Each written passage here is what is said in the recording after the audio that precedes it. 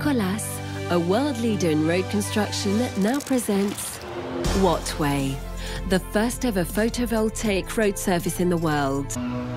I heard that if we installed solar panels across 1% of the world's deserts, we could produce enough energy to cover the entire world's needs. And what if we took this idea one step further? What if we used roads to produce solar energy? Specialists in road innovation have already started working on the idea. So it's true. I've been rather skeptical about solar roadways over the years. But the French built one several years ago that cost a few $1 million or euros, that sort of thing. With a road surface that is able to self-produce clean energy, I can just imagine how much progress could be made.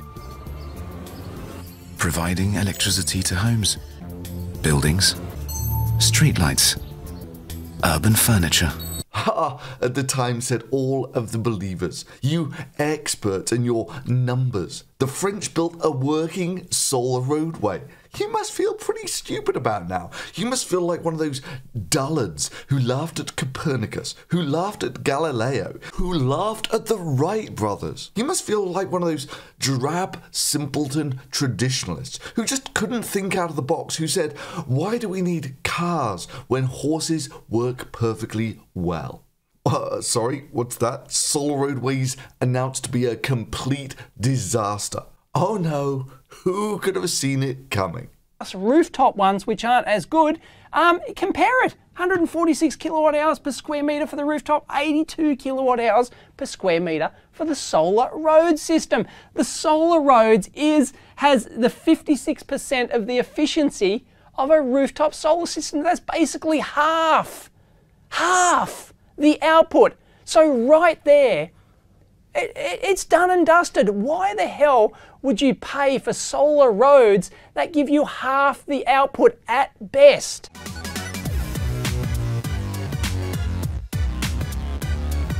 Solar roadways, the announced disaster is consumed. Yeah, this is from Google Translate. But the experts were wrong. The solar road is a financial disaster. The foreseeable and announced financial disaster of the solar road, inaugurated with great pomp by Mr. Royal in Normandy in December 2016, is consumed.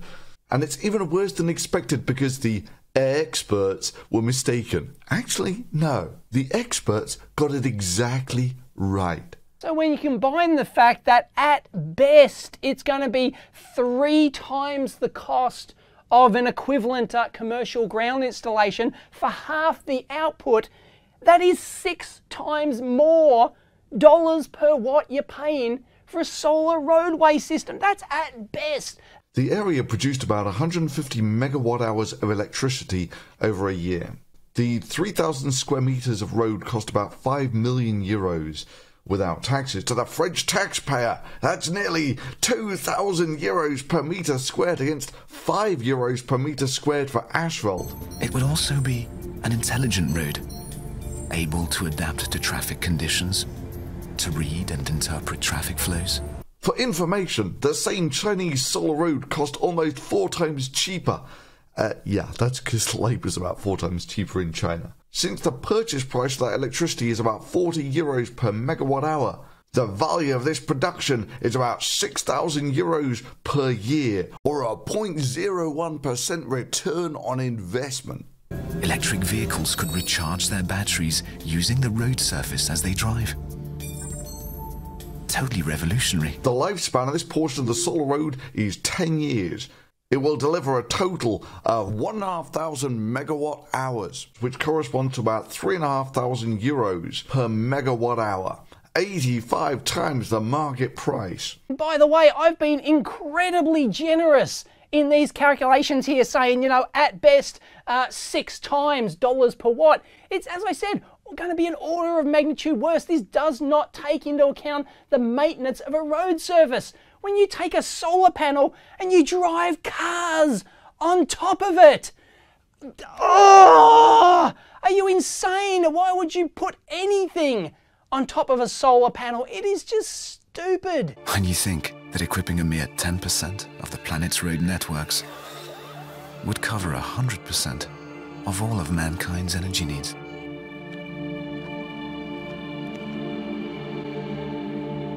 Money pump. This kind of money pump allows clever industrialists to gorge themselves on public subsidies. Can they be blamed for responding to a formal request and use if the law allows, and offers beautiful inaugurations to the elected proud of their achievement? Though the risky and even stupid decisions of its representatives, can the taxpayer afford such financial mismanagement for a long time? Honestly, guys, this was called from the very start by the experts as a stupid idea.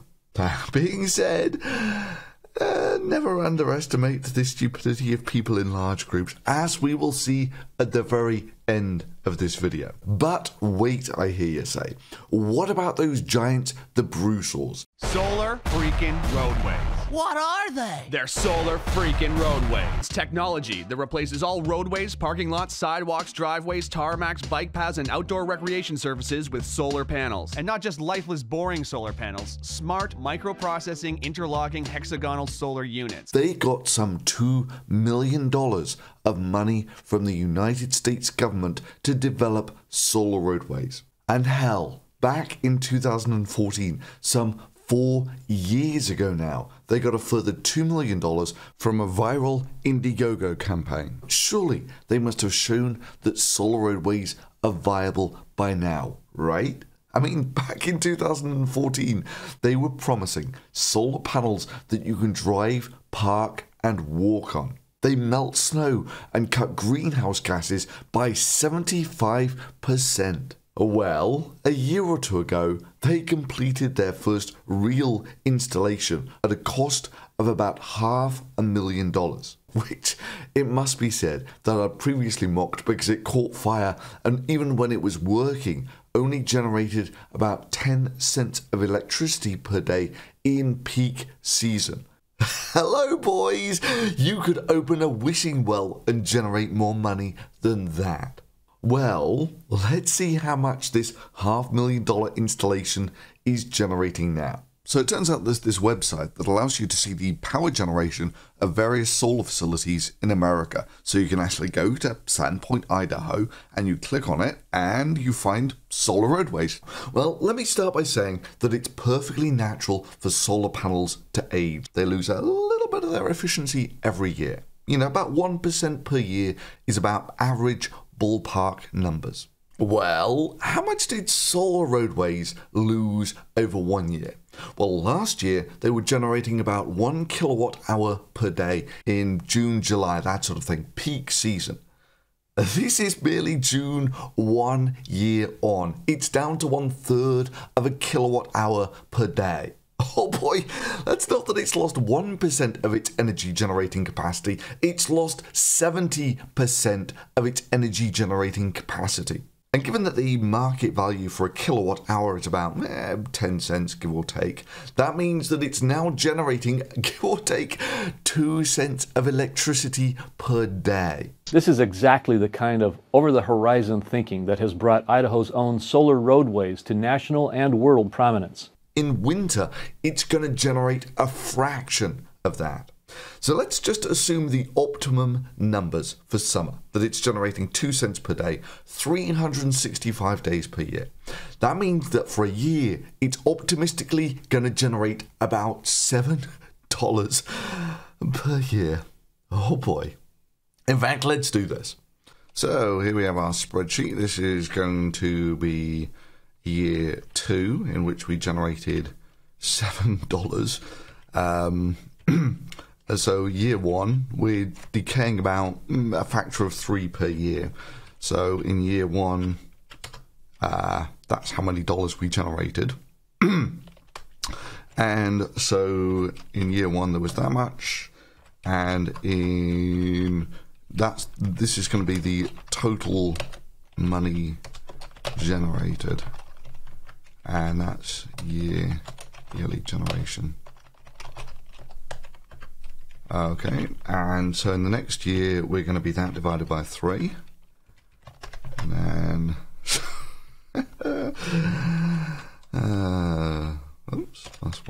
Okay, there we go. Super. Done. Which means that next year it's going to generate about $2. The year after, 70 cents.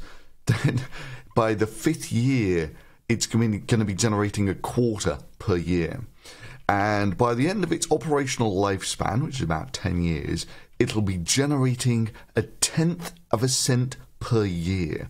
Oh, and did I mention that they're also solar panels? They generate electricity, they generate capital, they pay for themselves, and they keep paying more because we're not going to run out of sun for like 15 billion years. And so even if we run it out to 20 years, by the time you're up to 20 years, you're generating about 1/1,000,000th of a cent per year. That lowers the cost of energy, unlike those bills in the mail that keep going up. And this is the total amount of money that it generates. So it plateaus out very quickly at about $30. Okay, there you go. So that's how much money it generates per year. So in the first year it generated $20, then $7, then next year it'll be $2, then 70 cents and so forth. And this is the total amount of money that it's going to generate, which plateaus out at about just over $30. Let's see, a $500,000 installation generating $30 in its lifetime. That's give or take a return on investment of 1 part in 10,000. For every $1,000 you invest, you get 10 cents back. This is literally on the level of stupidity, of coming up with this brilliant idea of heating your house with a money-burning stove. Apart from, of course, that would be a genius idea compared to this solar roadway, because all of that lighting and heating consumes much more energy than it ever produces. Hell, not to labour the point too much, but if they just installed a regular, off-the-shelf, nothing special rooftop solar installation of about the same size as their solar roadway, it would have generated about 15 kilowatt hours per day and cost about $4,000. Instead, they got a solar roadway installation that you can't drive on, that you can't park on, that you can merely walk on. And it cost $500,000. It generates 2% of the energy of the aforementioned $4,000 installation. And if you want to judge it versus regular solar installations, the ones that lose maybe 20% of their efficiency over 20 years, solar roadways loses that much efficiency in about 4 months. Want to save this planet and make it sustainable for your kids and all future generations of life who can look back and say, hey, at least they invented solar freaking roadways?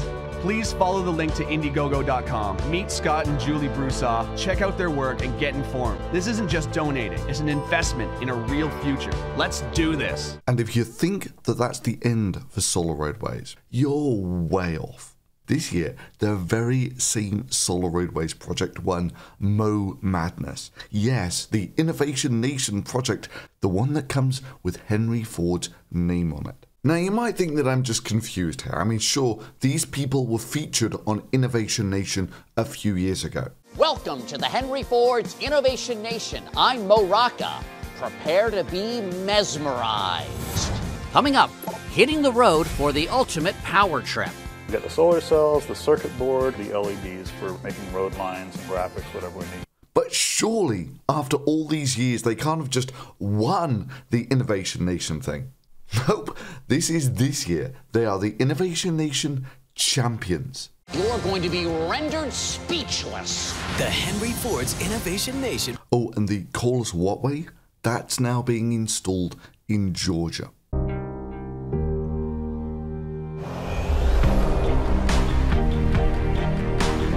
The Ray Foundation is so excited. The Wattway Solar Road is but one imagining of how clean energy can be generated. The road surface is being better utilized by Wattway as the road can generate clean energy for our communities.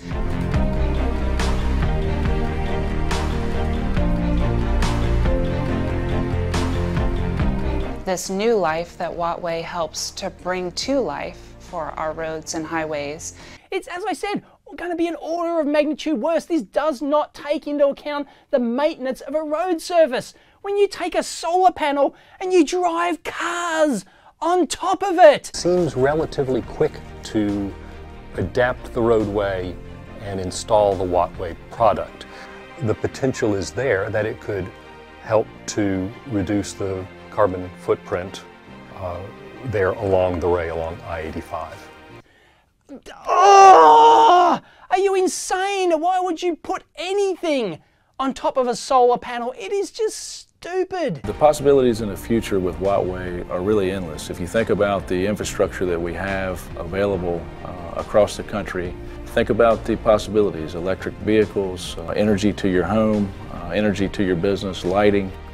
It's an exciting future to think about. I wonder if they've considered this amazing new device that could someday generate unlimited, free, clean power. And I can sell them the prototype today for a mere $1 million. But better hurry. There's a lot of stupid people out there desperate to be parted from their money.